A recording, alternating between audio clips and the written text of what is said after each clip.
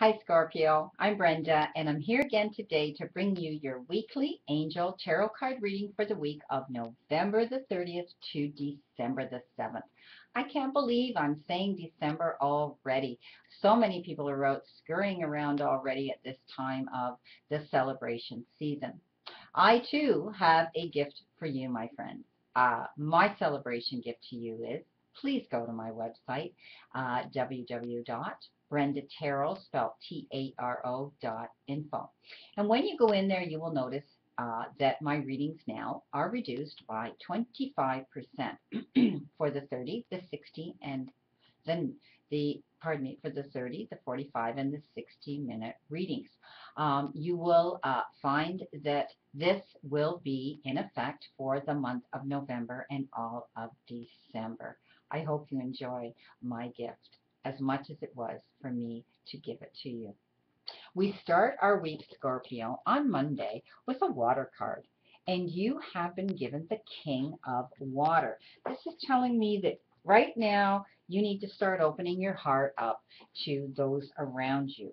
And it's telling me that you're going to be receiving some information and some advice, and it's going to be trustworthy and heartfelt advice coming from someone that you know.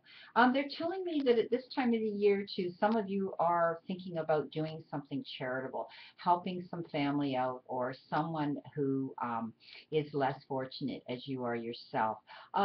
Some way you're going to be doing some charitable little random act of kindness for someone coming up at the beginning of the week. On Tuesday, my friend, you've been given a fire card, and this is the Eight of Fire, and it's telling me that you've got something going on that is coming in very, very quickly to you. Events are moving at a very fast pace, and they're telling me that the delays that you've been experiencing as of late are now over. There's many things happening at once coming in on Tuesday for some of you, Scorpio. On Wednesday, crowning your week, Scorpio, you've been given an air card. Now, the air cards have to do with communication with people around us and with the justice and injustice that we're experiencing in our lives, and also it can have to do with legal issues popping up. This is all about you speaking your own truth and being confident about it, okay? If you're having a problem with an issue, something you're dealing with in your life that you can't handle on your own, it's saying that you need to seek out the advice of other professionals that can guide you with their wisdom and their knowledge. It's time to balance your mental and your emotional parts of yourself right now when you're on Wednesday, when you are going to be dealing with these issues. On Thursday, my friend, the Lovers. Well, we all know what the Lovers represent. It represents two people in an intimate relationship, a couple, and but mainly what this card is telling us is that you need to carefully weigh your decisions when it comes to being in one of these types of relationships and being in a very intimate relationship.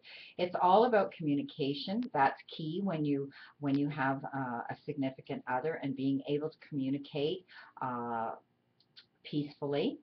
And it's all about developing trust for your partner as well. It is a big decision about your life right now, and you're going to be sitting back. They're telling me weighing your options like you've never done before. But they're saying you need to consider your choices carefully when you start to make that decision because there's a definite need for balance. Okay? So this card is about marriages, it is about weddings, and it is about the return to good health. On Friday, my friend, you've been given an Earth card, and the Earth card that you've been given is the Four of Earth. Ah, this is that card again with the dual meaning. It has to do with spending your money on one hand as fast as you're making it and rewarding yourself with little luxuries that by all means you're worthy of having in your life, but you need to remember that you have to balance that and allocate enough for um, your other financial commitments that you need to honor at the end of the month. So be careful with how much money you're spending, my friend. Now, the other part of this card is there are those that save for the rainy day, and they're almost referred to as money hoarders. I hate to use that term because I really admire people who can do this, but it's all work and no play makes Johnny a dull boy, as they would say. So you need to be able to enjoy the fruits of your labor and all your hard work that you put out there. Don't just work for that paycheck and toss it in the bank for a rainy day. You need to enjoy some of it. And what they're saying here is they're referring to charity. That's the word they're using with this card. And so, especially this time of year, my friend, giving to those less fortunate in the form of some charity that you can do is definitely going to make you feel more enriched and as though you have almost gifted yourself. Now, the other meaning of this card is good business decisions coming up. So some of you are involved in business right now at work, and there's all these decisions that you're having to come up with. Know that they will be done well, and they will be good decisions. On Saturday, my friend, you've been given the moon card. Moon and sun, they've been coming up quite a bit in these readings. So this is all about listening to your own intuition, going within yourself and trusting your own intuition when you're dealing with any situations in your life. Feelings of insecurity are surrounding you right now is what they're telling me, but they're stemming from irrational or unreal concerns. So stop worrying, okay? Stop being insecure. Stop thinking that things aren't going to work out the way they should. Perhaps not the way you want, but the way that the universe says that they really should work out. Know that you're that you need to seek within yourself, your own self-awareness, to overcome any past blocks that have held you back, okay, in the past. And you're going to be able to awaken to your own truths about yourself you've kept hidden from others. But the main thing here is to release any fears that are holding you back. This is all about important psychic insights that you're going to be experiencing as well. Yes, there are events going on behind the scenes, they're telling me, but please, please, please know that you truly are a brilliant light. On Sunday, my friend, you've been given another Earth card. So this Earth card is the Seven of Earth, and it's telling me that you've been busy doing something with your business, with your place of business, with your job, with your profession, with your career, and that you've been sending out either proposals or ads, something to do with being in business, and that you have planted some seeds. So right now, there's a temporary pause, and you're going to be waiting for any action to take place since you've done this. But remember, these are seeds, and they're tiny, and they take time to germinate and come through that dense soil and reach for the light. So know that your worrying is unnecessary because you're not going unnoticed, and that these seeds they refer to were well planted. So, my friend, the final card for this tarot reading is this wonderful oracle card that my guide sent you today. Be honest with yourself.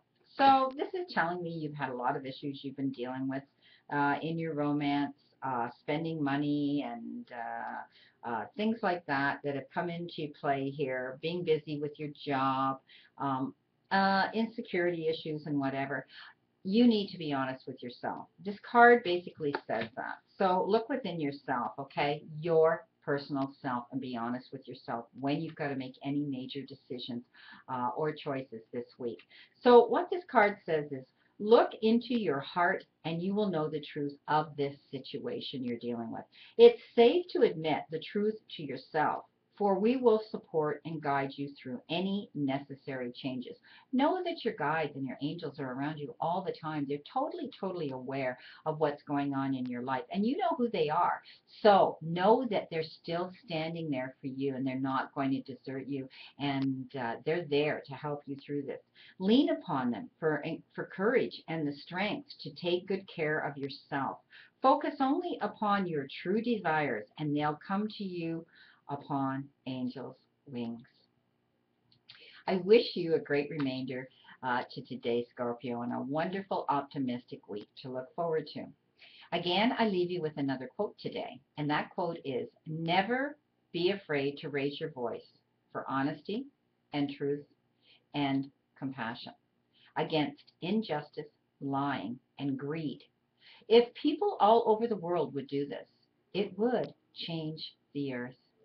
See you again next week, and know that I continue to stand in the circle of light for you, my friend.